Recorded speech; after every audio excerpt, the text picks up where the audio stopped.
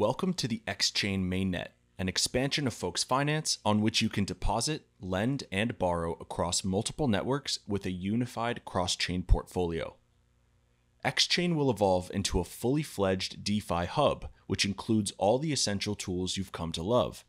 Instead of needing to go from app to app or chain to chain, you'll be able to employ all types of strategies only using Folks. The first xChain product is lending markets. Let's get into how to use them. First, click Connect Wallet. Popular wallets like MetaMask, Coinbase Wallet, and Rainbow are supported at this time. Creating an account is the first step to take.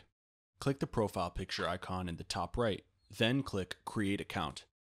Select the chain on which you want to create the account. Click Create Account again, then sign with your wallet.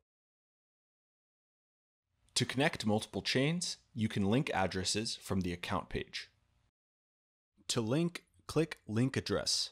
Select the chain, then input the address to link. There's a small button to automatically input the in-use address to make things simpler. Click Continue and sign with your wallet. Then click Sync Chain. Click Complete Linking and sign again. Now this account has been connected to multiple chains. To deposit, go to the deposit page using the top menu. Click Deposit next to the asset of your choice. Input the amount, then click Deposit and sign with your wallet. To create a loan, navigate to the loan page. Click Create Loan, name your loan and select its type.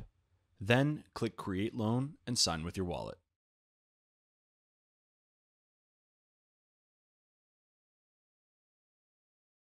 Collateralize assets to enable borrows. To add collateral to your loan, you can either click Collateralize on the asset of your choice, then select the loan in the modal, or you can click Manage Loan on any of your loans and collateralize directly. Click Collateralize on the asset of your choice, input the desired amount, then click Collateralize. Click Approve, sign with your wallet, then click Collateralize and sign again. Borrow assets on any connected chain by clicking Borrow next to the asset. Again, this can be accomplished from the Loans page or while managing a loan. After clicking Borrow, input the desired amount. Select a variable or stable interest rate, then click Borrow. Once available, your assets will be accessible on the chain you selected to borrow on. To repay borrowed assets, click Manage on the loan you want to repay.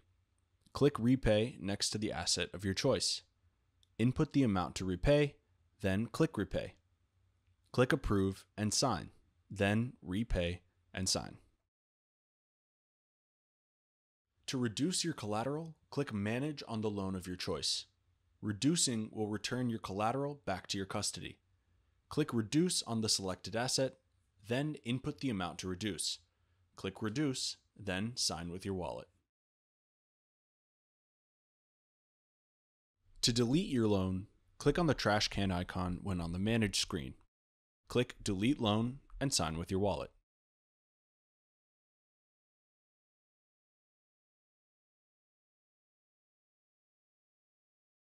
To withdraw, go to the deposit page and click Withdraw on the asset of your choice.